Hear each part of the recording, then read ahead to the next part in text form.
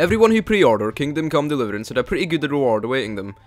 They were given some treasure maps that would lead them to some pretty strong and valuable equipment, and you may be thinking, well, that's annoying because I didn't pre-order it. But don't worry, because today I'm going to show you exactly where you can find the ancient treasure without using the maps. I'll warn you now, there are 5 maps in total, and beware, you will need to bring a spade and lockpicks for some of them. I'll tell you which ones as we go through. So as you can see, the first location is northeast of Treaure, or southeast of Neuhof.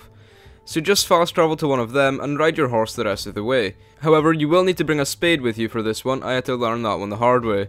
But anyway, it's actually quite hard to miss, as it's in somewhat of an open area of the forest and the grave itself is very obvious. So just head over to it and start digging. I've sped this part of the footage up obviously. And yeah, I have no idea why the skeleton head is that big. I don't know. There's probably something there. But yeah, as you can see, you can find a good amount of groschen and a lot of other things. You'll also find lucky dice, or lucky die in a lot of these chests, which are a collection of them. And they can be used to win gambling things and stuff in the game, so yeah. Keep them. And here obviously is just the map, again, just so you can see another look at it.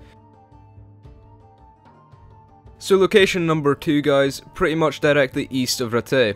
As you can see, I'm showing you the route I took on the screen just now.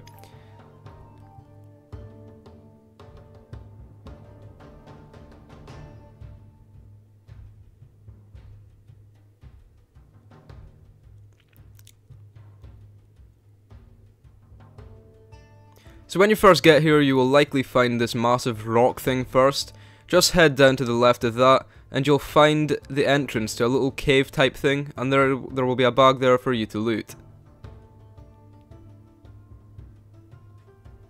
So the bag has quite a good few things as well. It's got some books that are worth a lot. It's worth probably learning to read so you can read them, and so on. So number 3 is probably the easiest one to find. You just have to fast travel to Ushitz, not entirely sure how you pronounce that, not gonna lie, and travel north until you find this grave.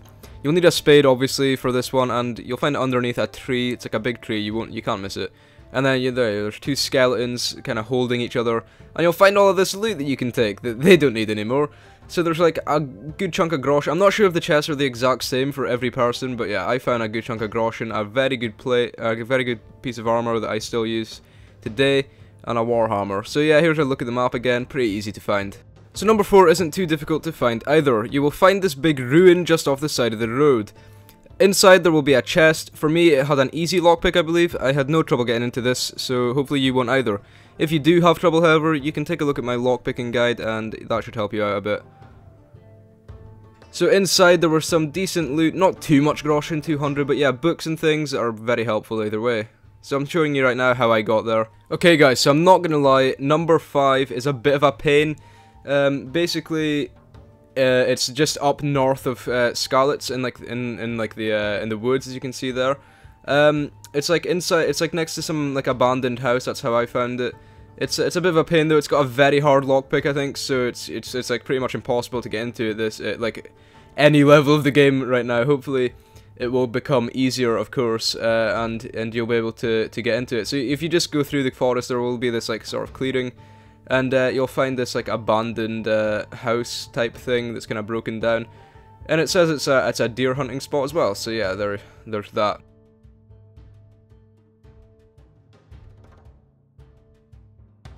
So you'll find this chest that's sitting here, and yes, it is a very hard lock, or it was for me.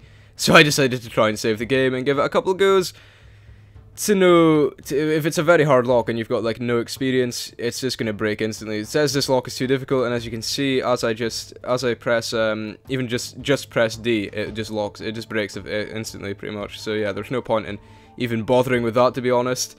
So unless you're good at lockpicking and have a high lockpicking skill, probably give this one a skip. So guys, that's all I have for you today. As always, if you enjoyed the video and would like to see some more of my content, you can always subscribe and maybe leave a like as well. But with that said, I'll see you in the next one.